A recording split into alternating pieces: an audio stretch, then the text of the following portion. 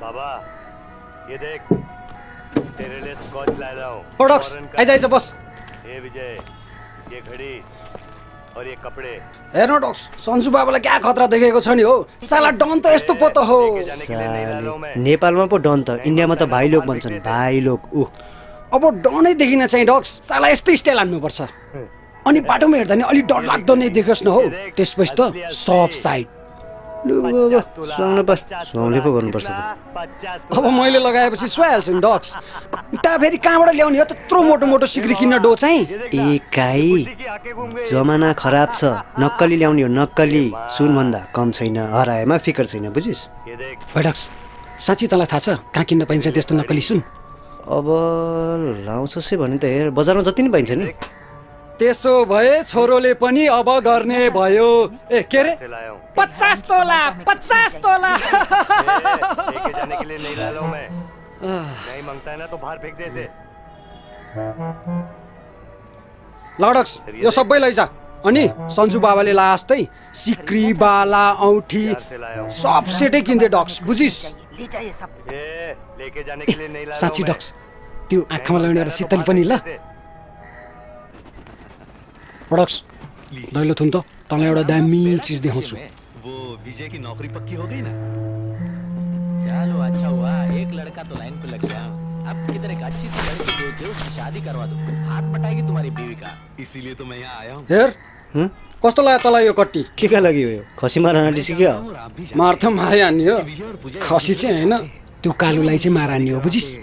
के कालु बाघ कालु बाघलाई काट्छस् रे? अन्त ठट्टा गरिसकेपछि साँच्चै भन्दैछस्?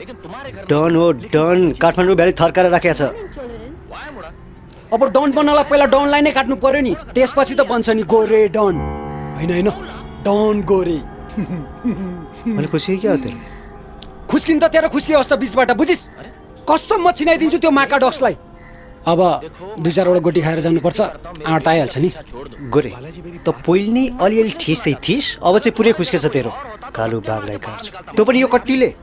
आम्बो के कम छ हो यो काटीमा, राङ्गो छिन्छ राङ्गो। अनि त्यो चाहिँ अब कालुको यत्रो सानो घाँटी छिन्दैन? छिन्नलाई त्यसको छेउमा पनि पुग्नु पर्यो होला नि त पहिला। परेबाट पड्काइन्छ नि, सकिएन? कालु बाघलाई ठोक्ने हो भने बाजा चाहिन्छ, बुझिस्? बाजा परेबाट ठोकेर कुली हान्ने हो। डक्स तैँले यो कुरा चाहिँ समातेरै गरेको होस्। ए त्यो रोजेले यसको धन्दा गर्छ हैन त? बाजा चाहिँ त्यहीसित मगाउनु पर्छ है।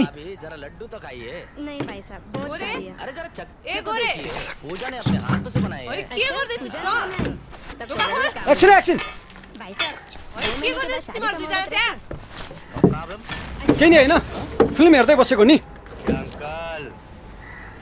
हन के चाला हो गोरे तेरो यो? न नानी हेर्छस् न दोकानमा बस्छस्, दिउँसभरि आमा र कुकुर जस्तो लखर लखर टोल चार्यो, तास खेल्यो, रात परेपछि भट्टीमा गएर रक्सी दोक्यो। हैन यस्तो तालले चाहिँ तँलाई कसले पाल्न सक्छ? लाज लाग्दैन तँलाई? अब काठमाडौँको हुनेवाला डन हो डन, अन्त तेरो चिया दोकान रुकेर बस्छु म? त्यही त अनुहार हेर्न अनुहार हेर्दा नि डनै होला जस्तो सोच्छ। खुरुक्क लाएर नानी हेर, नभए मुखमा माड पनि नमिल्ला नि फेरि।